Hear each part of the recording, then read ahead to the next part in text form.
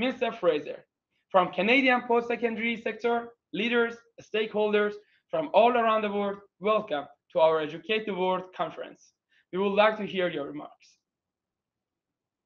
Thank you so much, Martin. And let me say that the honor and privilege of being here is all mine. You guys are so welcoming, and I want to say thank you to you and to everyone at ApplyBoard for not just having me here today, but for organizing this important conference.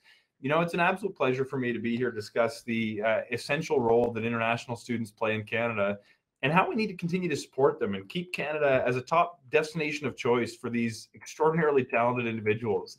I do want to take a moment to say thank you to the Basiri brothers specifically, who, as all of you know, came to Canada to study and started ApplyBoard. I'm absolutely in awe of the work that you do on a daily basis, helping to connect students with over 1,500 institutions across the world. From these humble roots in Waterloo and under IRCC's Startup Visa program, ApplyBoard now services somewhere in the range of 300,000 students across 125 countries, which is no small feat. This is an absolute Canadian success story, and I want to applaud all of you for the work that you've done both here at home and all over the world.